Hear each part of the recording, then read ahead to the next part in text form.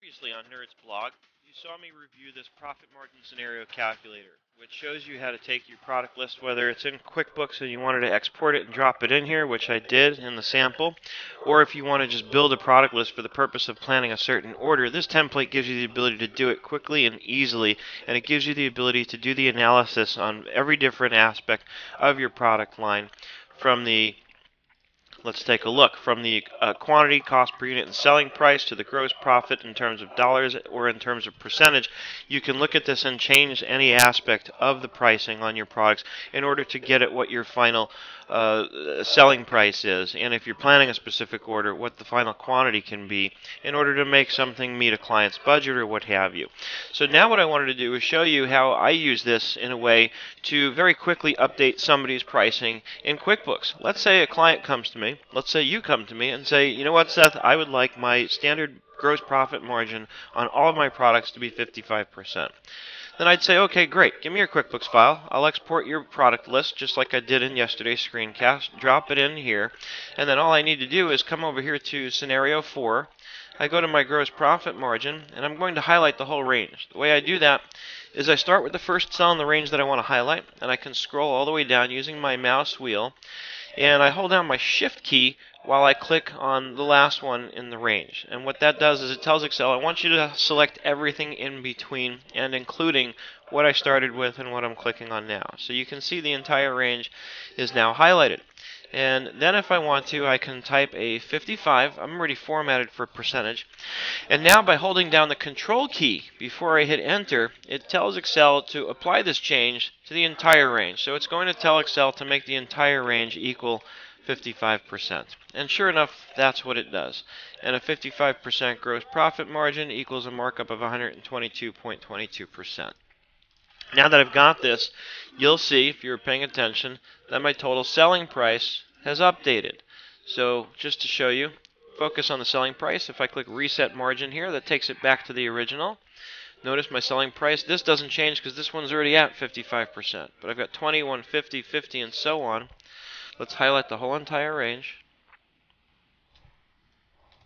55%, and now you can see my price has changed. Most of them will go up. Now I'm ready to take this and put it into Excel, or in QuickBooks rather. So let's go over to QuickBooks.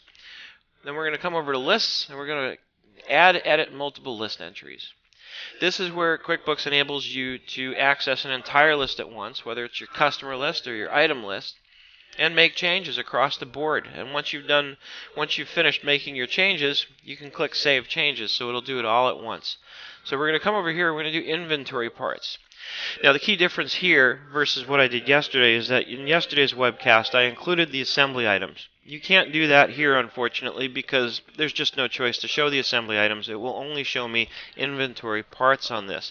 And it makes sense because the assembly items are tied directly into the inventory parts. So it would be very difficult to affect a change on an assembly item when that change would also theoretically affect something else in this list at the same time.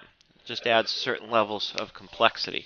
So we just do it for inventory parts. You'll have to filter your list before exporting and copying it into the template to just look at inventory parts. But now here's my sales price for every single item down the list. And I can come back over to Excel here, and I'm ready to copy and paste my selling price in with one little caveat, which is that QuickBooks won't accept the dollar signs and it won't accept the commas.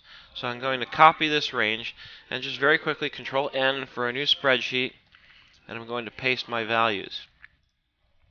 And just to be sure, what I want to do is initially let's just hit a Control 1. Control the number 1 gives me my cell format dialog. I want to format these for a number with 2 decimal places is fine and no comma separator. And I click OK, and that way it brings me down to 2 decimal places. This way I'm sure that I've got a nice clean format to go into QuickBooks with. Alt-Tab takes me back over to QuickBooks. I've already got my sales price selected. Control-V to paste. And notice it instantly updated. Now, I'm not done yet. I have to hit Save Changes. And QuickBooks is going to let me know it's got 46 inventory item records have been saved. I click OK. And then it's going to warn me that I'm changing the standard price for an item. So I have to click OK 46 times. It's letting me know that in case I have any custom prices, I may want to update those as well. So I have to keep clicking OK. Unfortunately, there's no way to say do this for all of them. But you can tap on that mouse key pretty quickly and get through the list. And now I'm done. And I can click Save Changes. And actually, I can click Close. And that's it. So now my item list has just been permanently updated with those selling price changes. If I go into my item list, just to prove it, here are my inventory parts. We've got a lot of columns in here. Here's where my inventory parts, and here it is. There's the dollar, the 22.22, the 166.67, 55.66, the $1.11, 388.89. Let's go back over to Excel, and sure enough, here are the same numbers. So this way I've confirmed that we have in fact successfully made the update we were hoping to make. So that's how in really 30 seconds or less, I took it a little slow because I was explaining it, but really in 30 seconds or less you can do a sweeping change like that on your product list very quickly and easily. And what's really cool about this is, let's say I just did it and I decided, you know what, that was a mistake, I didn't want to do that. Fine, hit reset margin over here. My margins go back to what they were. Go back to my total selling unit price. Copy the range, Control Tab back over to this. Let's paste my values. The format already comes in.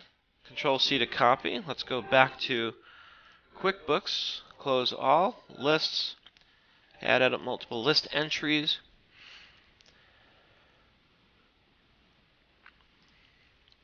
Inventory parts, sales price, and Control V to paste. Paste my original prices right back in, save changes, 46 records, 46 times I gotta click OK. Let's just do this real quick.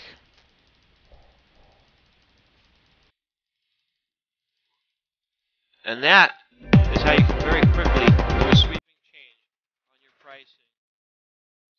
As always, if you have any questions, email me, Seth@nerdenterprises.com. I hope you're having an absolutely fantastic day, and I look forward to seeing you on the web.